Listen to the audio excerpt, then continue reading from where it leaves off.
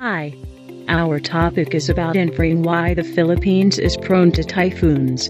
Let's begin. Weather conditions affect our everyday lives, and they change from time to time since the atmosphere is dynamic. There are weather conditions characterized by heavy precipitation and strong winds. These are called tropical cyclones. Those tropical cyclones that originated over warm waters in the Northwest Pacific Ocean, Indian Ocean, and other bodies of water in Asia and Eastern Africa are called typhoons. The Philippines is prone to typhoons in many ways.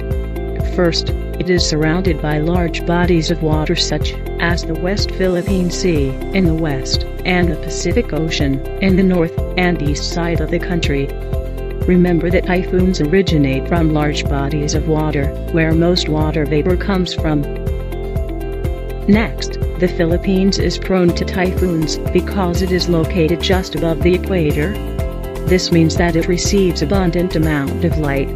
The solar energy from the sun's light is required for the evaporation of vast amount of water. Lastly, the Philippines is located in the intertropical convergence zone. It is where trade winds meet, which can cause storms and other weather disturbances. The Philippines receives around 15 to 25 typhoons. The government agency responsible for monitoring and managing weather disturbances including typhoons is the Philippine Atmospheric, Geophysical, and Astronomical Services Administration. In summary, there are 3 reasons why the Philippines is prone to typhoons. First, the Philippines is surrounded by large bodies of water. Second, the Philippines is located just above the equator.